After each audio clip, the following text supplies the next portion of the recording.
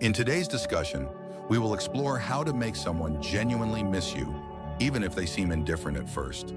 Bruce Lee once stated that the key to immortality is living a life worth remembering. This insightful quote emphasizes the importance of leaving a lasting impression on those around you. Today, I will share 5 compelling strategies that can help create a sense of longing in someone special, whether you are in a relationship or just beginning to connect.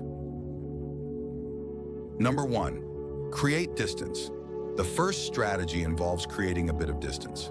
When you stop being constantly available and cease regular communication, it allows the other person to start wondering about your life. People are often drawn to those who are a bit elusive. Imagine her pondering your whereabouts or considering why she hasn't heard from you. This curiosity can lead to an increase in her interest as she begins to wonder about the exciting things you might be doing. By giving her space, you demonstrate that you are self-sufficient and happy on your own, which is an attractive quality. Remember, the more you chase, the less interest she may show. Maintaining a balance of presence and absence is key. Number 2, maintain independence. Independence plays a crucial role in fostering attraction. When you are capable of thriving on your own, you convey a sense of strength and confidence. This self-sufficiency shows that your happiness does not depend solely on her presence. By maintaining your own interests and pursuits, you enhance your appeal. When someone recognizes that you have a fulfilling life outside of your interactions with them, they may feel a stronger desire to connect with you. This is an important lesson in emotional resilience, as it allows both partners to feel valued and appreciated. Number 3, focus on personal growth. Focusing on your own growth is essential. When the other person sees that you are engaged in activities that bring you joy and fulfillment, it creates intrigue. Sharing your achievements and enjoyable moments on social media can remind them of the vibrant life you lead.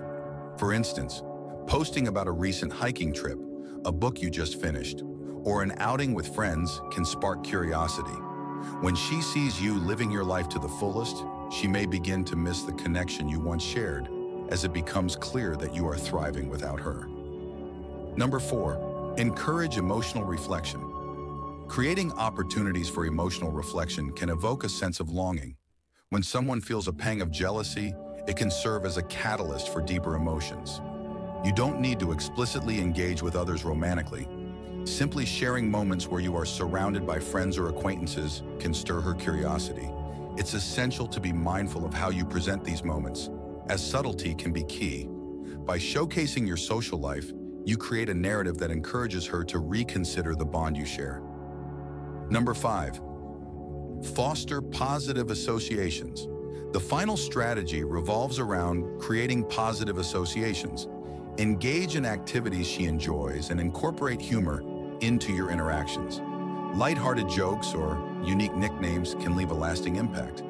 For instance, if you have a shared interest in a particular TV show, referencing it playfully can evoke fond memories. Every time she encounters that show or the nickname you gave her, she may think of you and the enjoyable moments you've shared. This approach not only strengthens your connection, but also aligns with the principles of creating meaningful relationships built on shared joy. In conclusion, by adopting these strategies, you can enhance your interactions and create a sense of longing in someone special.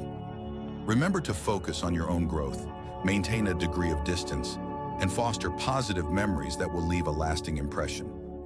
It's important to approach these strategies with authenticity and sincerity, ensuring that your connections are based on mutual respect and genuine interest. I would love to hear your thoughts and experiences with these principles.